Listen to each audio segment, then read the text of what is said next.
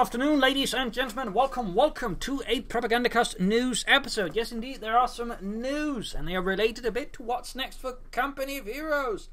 My goodness. Obviously, no official news, no official announcement, like, Company is free, stuff happens in Italy, nothing like that. This is more in the lines of another survey, but this time rather when you just put it on the forums, they've actually been sending out surveys to people just at random. Obviously, I haven't gotten the survey, so I can't sadly share any sort of deeper specific, but basically, and this is all thanks to John Nestor Shakur, he basically got it. Actually, I learned about it in the comments of one of my videos, which is like, oh, wow, that's kind of neat.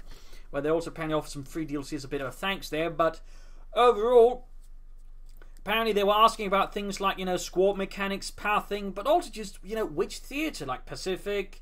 I hope not personally again. If anyone you votes Pacific, I'm going to hunt you down and I'm going to make you eat a really nasty bar of soap. Nothing toxic, of course, just nasty.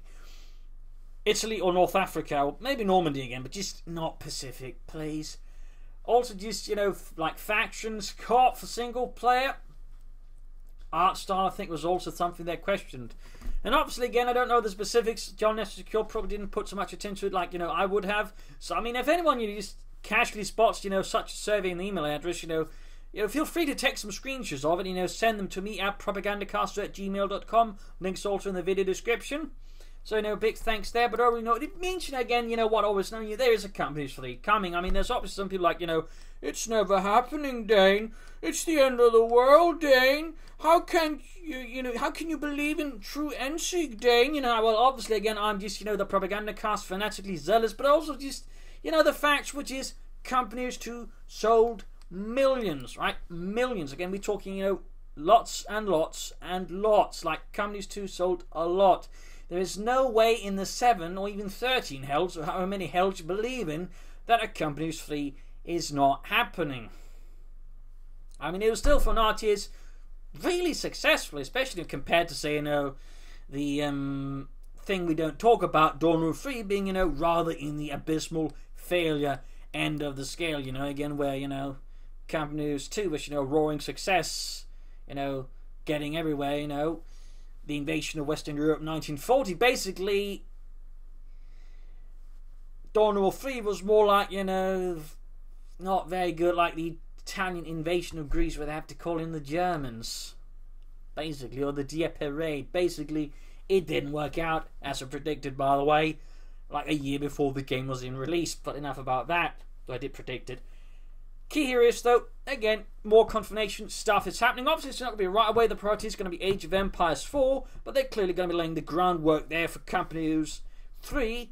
And, more details there would be nice. And, of course, again, if you do get it, vote Italy. Italy, 1943. It'll be cool. Trust me if they go there.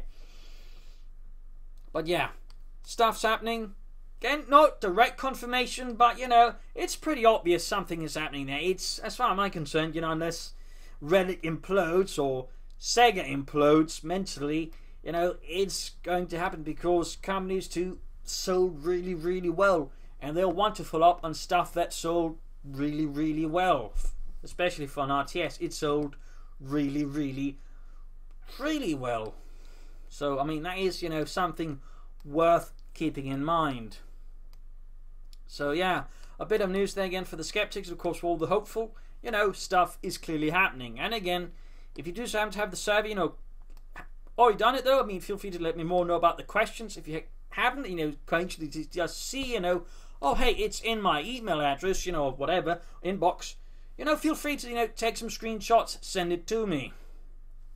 That way, can sort of spread the news to more people in a later episode, with more details and with further analysis of what, they might be looking at. That's sort of what I'm looking for, not just my own personal amusement, but, able to, give a further analysis as to what is really actually thinking, what are they looking for, and, what potential paths might they take with a, Companies 3. That's, one of the primary reasons I'm also asking for this, just trying to gauge what are they potentially thinking that we think, what they think we want, that sort of the thing there. There's kind of some mind games there, so, whatever information I can gauge from that, could, give us a lot there, so, what maybe to expect. So, feel free to do that. if you can. Of course, a big thanks beforehand if you do. And of course, again, big thanks to John Nestor, without which I would probably not have known this.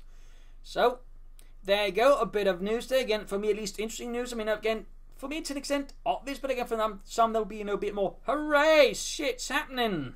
So, there you go. Overall, that'll be it there. Not much else in the news department. Sort of not really noteworthy news. But if you like this episode, subscribe, like, share, comment on it. And of course, a big thanks to my Patreon supporters, without which this episode would certainly not have been possible. So there we go, and see you all for another Propagandacast news episode. I hope with some more, news on this development. Cheers, everybody.